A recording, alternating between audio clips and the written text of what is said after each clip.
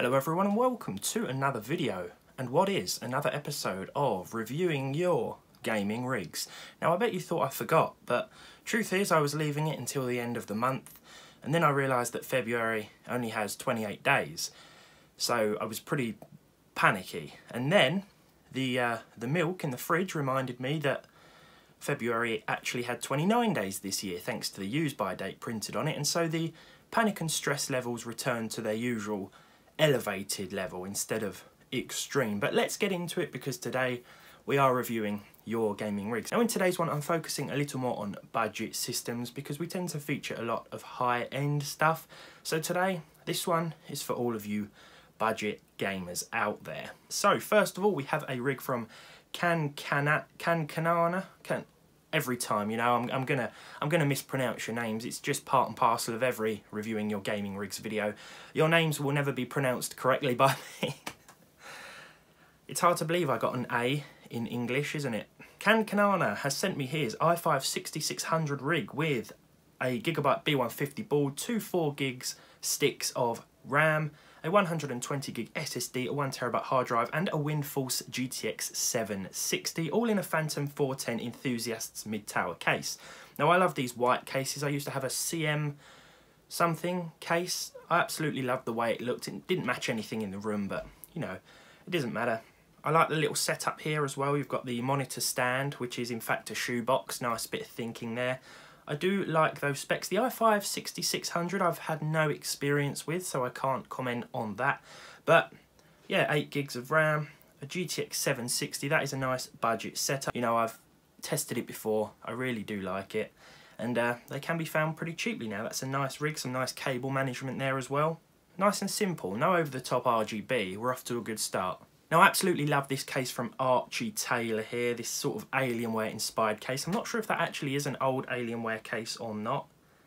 It looks like it, I think it's just Alienware style, but I also like that sort of stainless steel look keyboard you've got on the desk there. The specs are an FX 8120, one of my favourite CPUs, a GTX 950 overclocked edition, 8 gigs of 1333MHz RAM, and an Asus M5A97 Pro. Now j.ferg_priv on Instagram here has sent me his gaming rig that was intended for retro gaming. It features an Athlon Black Edition 7850 CPU, an Nvidia GTX 550 Ti, 8 gigs of DDR2, an unknown brand case, and a CodaGen 470W PSU, which according to them has unfortunately blown up and no longer works. That can happen with unbranded PSUs or brands I've never heard of. I've never heard of CodaGen, I don't know if they're good or not, so forgive my ignorance there. I got the build without the GPU for free off a floor that was being refurbished and had no use for the PC anymore. Got the 550 Ti off a friend that upgraded a while back, been using it for a couple of years, and unfortunately in November the power supply blew up and he's been waiting on a new one since January. You know, I like that basic case there. I love these sort of stories where people find PCs for free or next to nothing and they upgrade them. You know, that is what budget PC gaming is all about, finding a cheap rig that costs you very little and still gives you a pretty good time. You know, as long as you're playing the games that you want to play, as long as they're running fine, then everyone's happy. Now Tyler_say_, again apologies for the pronunciation here, has sent me his old Fujitsu PC. Now I've been trying to get hold of one of these for ages. I love the look of these cases. Absolutely fantastic looking PCs with an i5 3570K, an RX 584 gig and 8 gigs of DDR4. A Fujitsu pre-build. I had to cut a bit of the side of the case to fit the RX 580 in and it just about fits. You know, I've been looking on eBay at these ever since. Now I've thrown this bit in during the editing, as you can probably tell, because I just can't help looking these up. I really do enjoy the aesthetics of these older machines. You have a great taste in pre-builds. Next up, we've got dzenon.mjdzc. Has sent me his i5 3570 rig as well, 12 gigs of DDR3, a 3 gig 1060, two 500 gig hard drives, a 60 gig SSD and a 400 watt Corsair PSU. I love the all black setup here. The inside of the case looks fantastic as well. Some nice cable management going on there, far better than I've ever managed. I don't know how people get their PCs so neat. I think, yeah, I'm going to keep the cables neat, and then next thing you know, I look at it, cables all over the place. An old RGB mouse used to light up the case via USB port. Now that is an imaginative technique. You know me, I'm one for subtle looking systems, and I do appreciate that all black case, and the RGB mouse is just incredible. Now AlexGH696 has sent me their RX 550 PC with an Ryzen 3 1300X at 3.5 GHz and 8 gigs of DDR4 single channel RAM. Thinking of upgrading to an RX 570. That would be a good upgrade with the CPU. You might find that the CPU will need an upgrade soon as well. I'd also recommend switching to dual channel memory, and considering you're on the Ryzen platform already, well, you've got a ton of options should you want to upgrade that Ryzen 3 1300X as well. Alright, next up we have a system from @DJTLH, I hope that's an L not an I.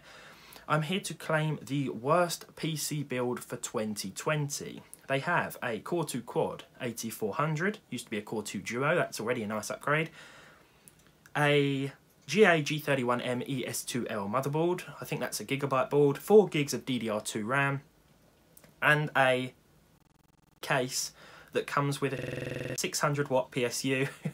I think it can only provide 230 watts, an 80 gig HDD from Seagate, and a WD 120 gig SSD, which couldn't be connected directly to the board. Instead, I have to buy a PCI adapter card for it.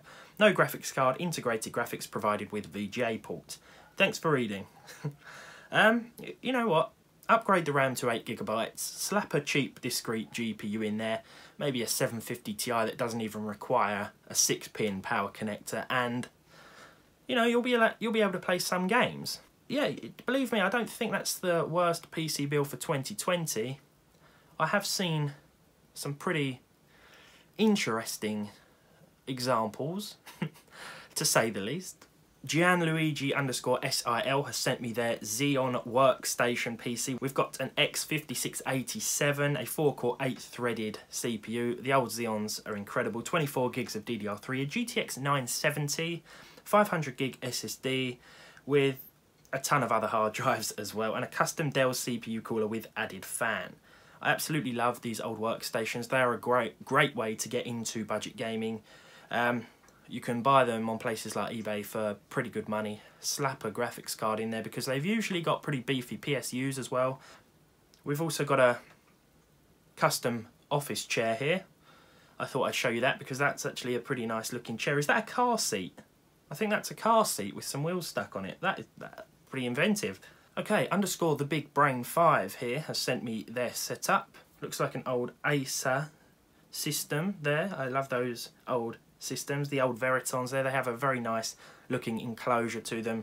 Now they want to know what components they should upgrade here. Here's my setup. Can you tell me what I should upgrade? The specs are an i5 650 3.2 GHz with integrated graphics and 1333 MHz DDR3. Well, the i5 650 I believe has 4 cores and 4 threads.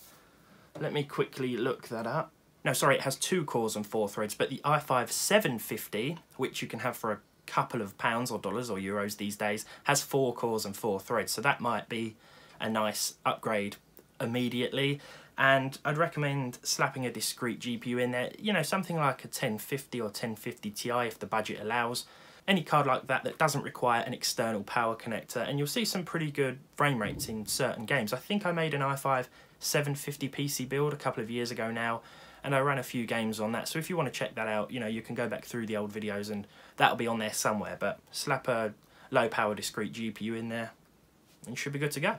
Next up we have @RBX_Jackson U. Now we have the ASRock A320 HDV motherboard in here, as well as got suddenly developed a lisp for some reason. We have an I've done it again. We have an AMD Athlon 200GE with an RX 460, 8 gigs of RAM, a 240 GB SSD and 2 TB hard drive inside an iGo case.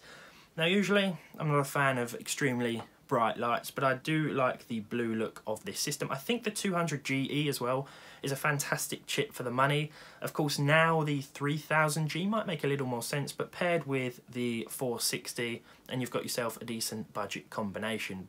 Again, maybe add a second stick of DDR4 in there, just to run things in dual channel mode. You might see a little bump in performance, but aside from that, it's a very respectable budget build, and I absolutely love the cheap AMD Athlons. Okay, next up we have a rig from @JTK4849 or Wolf Air. I built this setup in early 2017, a Dell Optiplex 3010, which now is in a desperate need of upgrade and almost zero upgrade path. I think you can probably slap an i7 in those, to be honest. It has an i5 3470 at the moment, so I presume you can slap an i7 in there just fine. You've already upgraded the PSU IC, so that should be no problem. A GTX 1050 Ti SSC, which is 30% GPU, 70% plastic. Yeah, they do sometimes overdo it with the coolers on them 1050 Ti's. Bought it from B Stock. EVGA has this B Stock thing, which is like factory refurbished for a lower price than retail. I will definitely check that out. We've also got the generic Acer keyboard and generic Dell mouse as well. Sometimes I like to mix it up a bit, treat myself to the ergonomic feel of a traditional stock Dell mouse. Okay, so now we have a rig from @moth_dusty. Now, a little bit of DIY has gone into this, and I absolutely love to see it. A while back, we needed a PC for my friend to play Forza Horizon 4. We started with an old HP pre-built, but it simply wasn't cutting it. We ended up with this, an Asus B85ME motherboard, i5 4460, love those chips, used to have one of them, an 8 gigs of DDR3, mostly harvested from dead computers, a GTX 760 that had dead fans, but they have been swapped for a case fan, and surprisingly it runs pretty cool. See, I absolutely love DIY projects like this, making something out of just bits, you know, doing anything necessary in order to get a working rig from other totally, you know, ruined parts or parts that some may consider obsolete. Okay, now we have a system from @UsedBox. The PC specs an i7-2600, great CPUs that can be had for surprisingly cheap now. An RX 570, 8 gigs of DDR3, as well as a ton of storage. Okay, we've also got a Dell U2412M 1920 by 1200 24-inch panel there. The controller being used with this setup is a PS2 wireless controller. I love using those. They still feel great in the hand even to this day. And their graphics card didn't quite fit, so they snapped the clips off of the RAM slots as well, which is pretty inventive, but if it works, it works. Okay, @Matthew88256501 on Twitter has sent me their i5-9400 HP build, upgraded to 16 gigs of Corsair LPX 2666 MHz RAM. It also features an OEM HP 1660 Ti. I really like HP's OEM cards. They always look pretty plain, pretty basic, but I sort of love that look. I think, you know, they can be cheaper as well if you find them on eBay where people have pulled them out of pre-built rigs. Now, we actually got this off of Facebook broken for $150 and fixed it. So, what a bargain. Now, @WeirdTanMay on Twitter has sent me their PC here. Sorry for the bad quality, I don't have a phone, so I had to send this picture with my 0.9 megapixel 720p Logitech webcam to take this beautiful HD photo. Looks fine to me. Specs i5 4440, 8 gigs of Kingston HyperX memory, all ×2, a Zotac GT 1030, hopefully it's the GDDR5 version there, a 256 Seagate Barracuda SSD and a 1TB HDD. The power supply is 500 watts, a trusted local brand, not some cheapo brand for your assurance. I am assured, a cheap PSU, it's never worth it. It will fail at one point or another, and it will likely take a lot of your components with it. And I do like the on-screen YouTube channel you've got on your monitor there. Good choice, good taste. Okay, so @Noan_cares on Twitter here. He has to short the pins to turn it on. That's the first sentence I got from this submission. We have an i3-3220. We have 8 gigs of DDR3, again from a friend for $10. A dead optical drive, but you know, that doesn't matter. They're pretty cheap to come by. And we have no case in this situation. Instead, the system sits in a motherboard box which is, you know, very inventive. I remember building a PC in a box before, a PlayStation 3 box. I don't know how the heat dissipation works, how well it works. I don't know if it's going to get hot, if the box is going to catch fire. It shouldn't do, but bear that in mind. You know, that's a pretty inventive solution to having no case there. Okay, let's go for something a little more powerful now. At space_horse on Twitter, a Ryzen 5 2600 rig with 16 gigs of RAM and a 1660 Ti. One of my favourite cards at the moment, the 1660 Ti. I love the huge cooler you've got on that system as well. More power than I need, but life is too short to compromise, absolutely. And of course a floppy drive. It has been a while though since I've seen one in the wild.